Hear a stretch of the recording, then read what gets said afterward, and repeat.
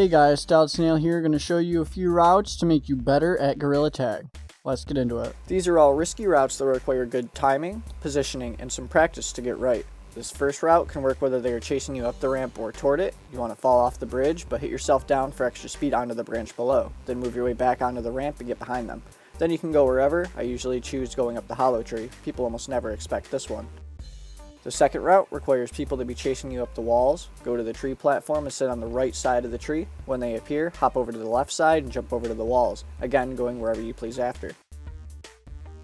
The third route is more of a how long can you last one. Get down to the pavilion in the middle of the map, then just go over and under it depending on where the lava monkeys are. I was able to juke out pretty much the whole lobby for quite a while before I got tagged. You can leave wherever you want, I just wanted to see how long I could go.